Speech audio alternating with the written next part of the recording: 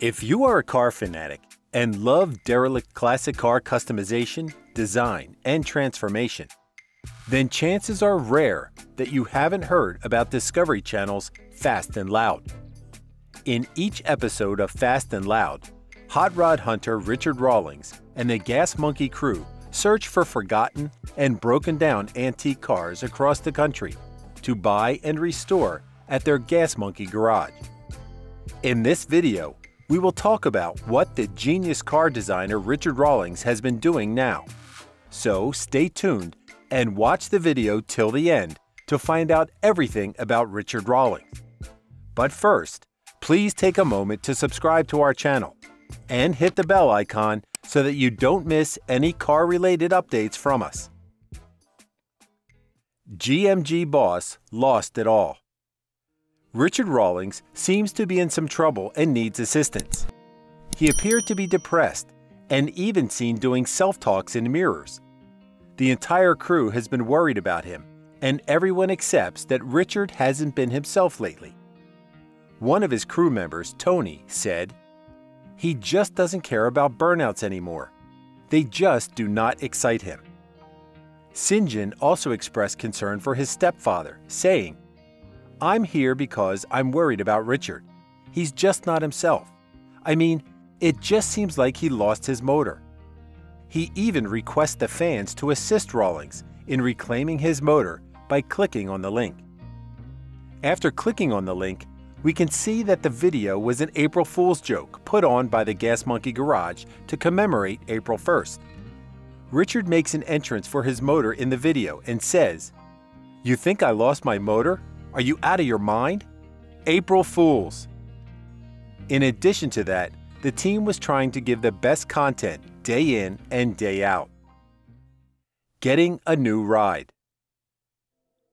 Richard and his wife traveled to Jackson, Mississippi to get a new ride in the Vault 390 car show. Thousands of vintage cars were on display at the event, and with a pocket full of cash and a beer in hand, Richard went in for a hunt of the classics in the show. He is seen doing what he does best, making the best deal out of the bargain. And what's more, he is seen hosting the show alongside Collins Brothers Jeep's owner, Dennis Collins. Buying back the Hot Wheels Corvette.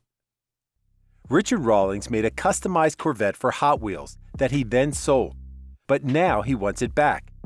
So he contacts the owner to see if they are open to trade one Hot Wheels custom for another.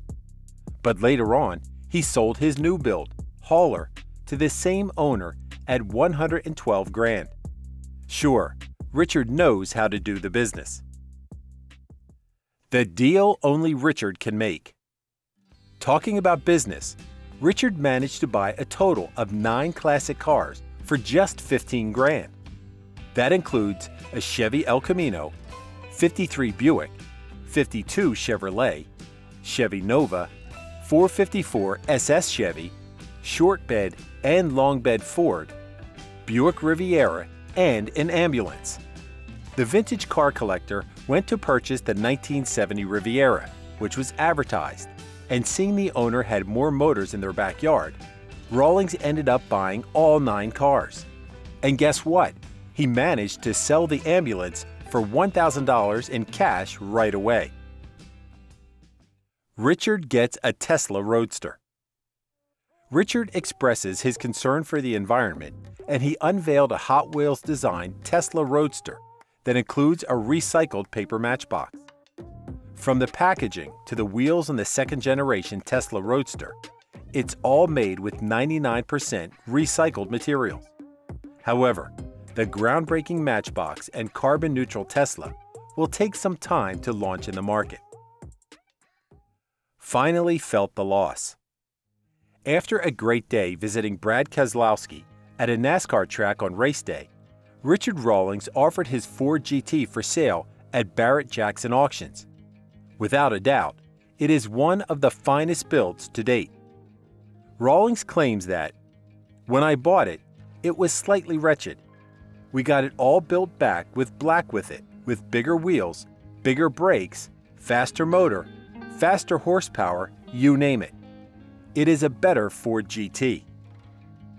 He wanted to get $300,000 for the Ford GT. The bidding began at $110,000 and sold out at just $230,000. And he felt like he had lost $70,000 for his ride. But we could see Dennis Collins was ensuring that it was a fair deal. This brings us to the end of this video. Do you think Fast and Loud will be back? Please let us know in the comment section below. Also, don't forget to leave us a thumbs up if you like the video, and for more videos like this, please subscribe to our channel.